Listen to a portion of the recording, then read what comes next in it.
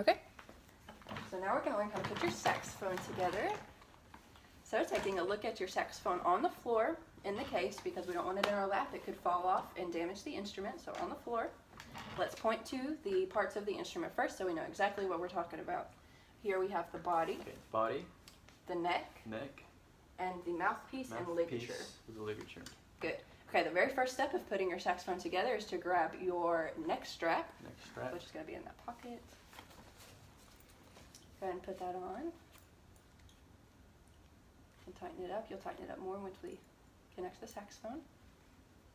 Okay, so with the neck strap on, we're going to take a break from it just for a second, and we're going to assemble the neck with the mouthpiece on it. So grab your neck.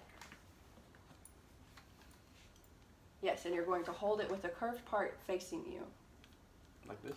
Oh, no, the other way. Yeah, with the cork facing you, I guess that's how I should have said it. Okay, now take your mouthpiece without the ligature. Yeah, just slide that off. Okay, and with a gentle twisting motion, slide it on there. If you feel any resistance, you would normally cork grease it, but I think this should be greased enough. This part down? Yes, exactly, yes, with the opening of the mouthpiece facing down. And you can kind of see where that discoloration is, where how much he has it pushed in.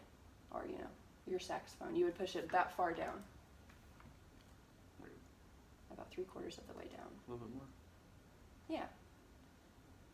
And then just to where it's straight. So when you put it on your mouth, it's straight up and down. It's lined up.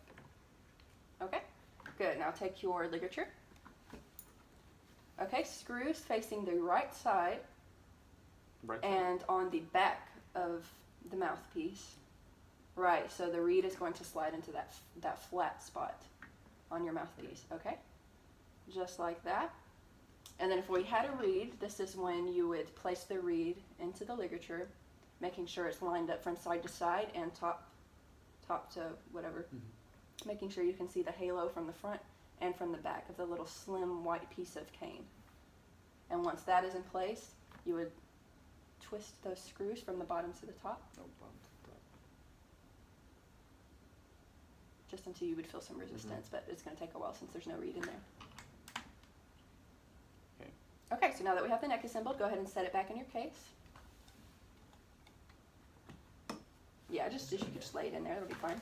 Okay, grab the bell of the saxophone, which is that opening there, and then you can lift it out from the end cap, just so that we're not grabbing any keys as we lift it, okay? Now remove the end cap and place it back in your case because we don't want to lose that. It protects your octave mechanism while it's in the case.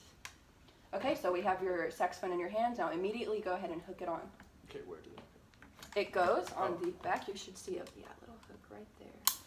It should just slide in. Okay? And then with the neck on, it'll be easier to adjust. So let's go ahead and take the neck. Okay? With the neck, the curved part facing you, obviously, you would put it in with a twisting motion into the body.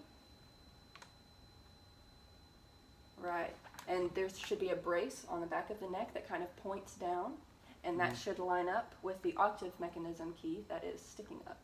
So there should be in line. This line? Yeah, right. See that little triangle part of the brace? Right, yeah.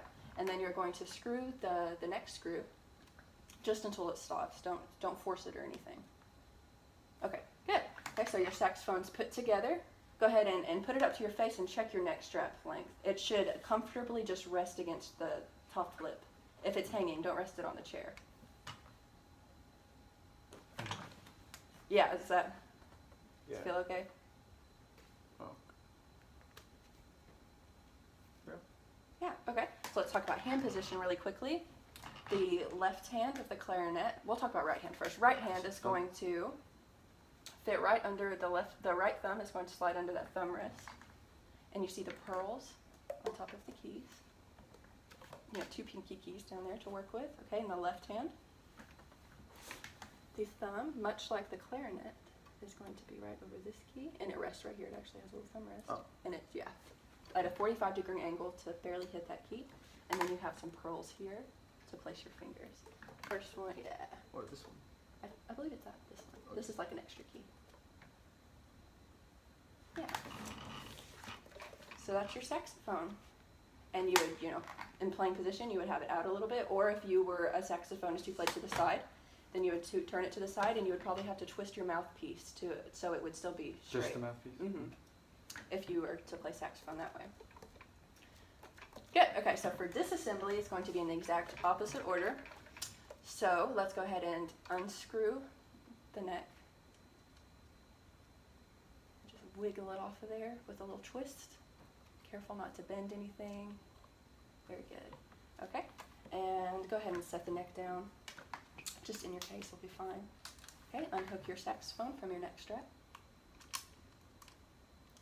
Go ahead and put the end cap back in. And then put it right back down in your case. Be careful not to mess up your neck that's already down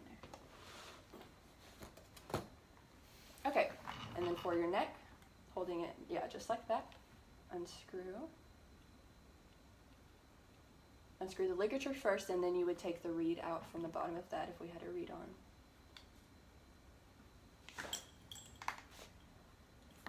Okay, twist off the mouthpiece.